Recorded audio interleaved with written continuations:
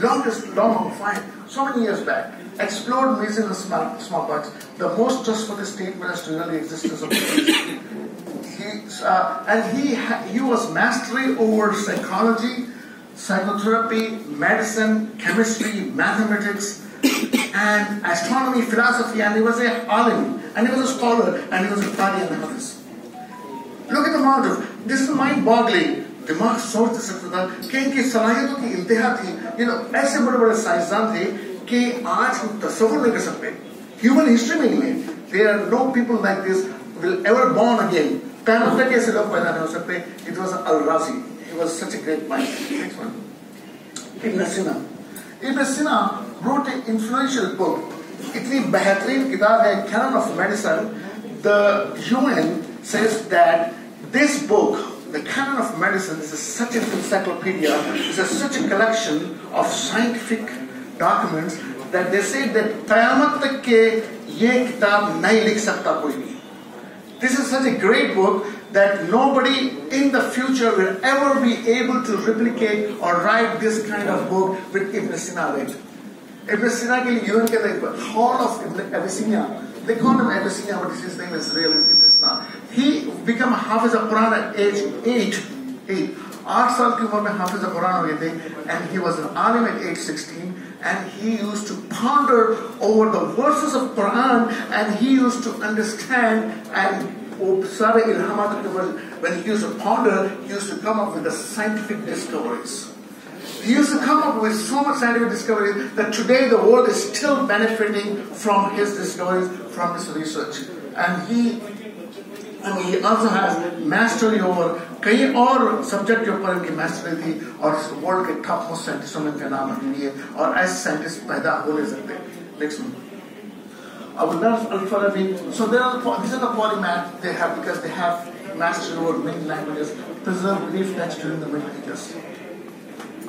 Ibn Rushd, Islamic theology and Aristotelian, and wrote the Collegiate, and so these are all big names which should inspire us. ये लोग हमको मुतासिर होना चाहिए. ये लोग क्या, और सारे आलिम थे, और सारे जो है सो हाफिज कुरान थे, और इस सारे बड़े आज जब हम समझते हैं ना कि दुनिया का दीन का इल्म हासिल करके हम दुनिया का हानि कर सकते हैं.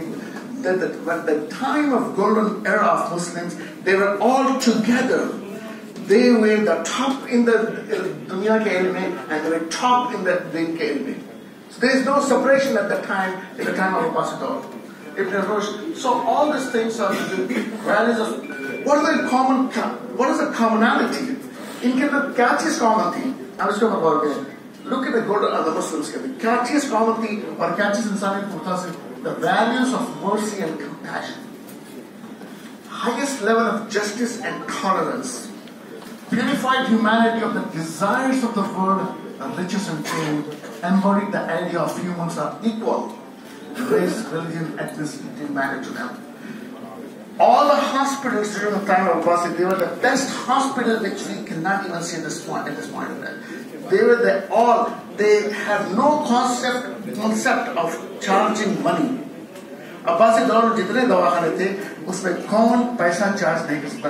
They were all free, and the highest level of justice also. Look at the objectives. So imagine कि ये आज हमारे objectives कितने change हो चुके हैं. आज हमारे ख्यालात कितने change हो गए कि we are. These are the people. Ibn Sina was the world topmost physician. दुनिया के सब में बेहतरीन डॉक्टर थे.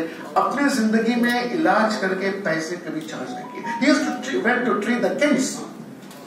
बड़े-बड़े बादशाहों का इलाज क्या करते थे, मगर बादशाहों के पास भी इन्होंने इनकी अपनी ethics के खिलाफ समझते कि to treat somebody, to take people out from their problems and charge the money. And look where we stand today.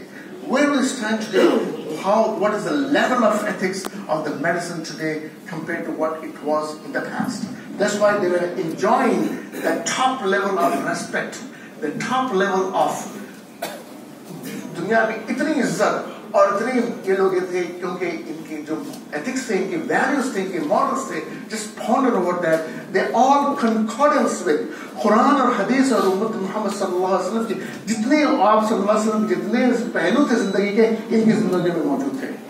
They all have this, the compassion, empathy, tolerance, इंसानों की बेनिफिट, इंसानों की प्यास बुझाना, इंसानों को परेशानियों से निकालना, इंसानों की बीमारियों की उसमें से निकालना, इनके ऑब्जेक्टिव थे. They were never thought of making money of this profession. Now, what are the causes of decline? So we rule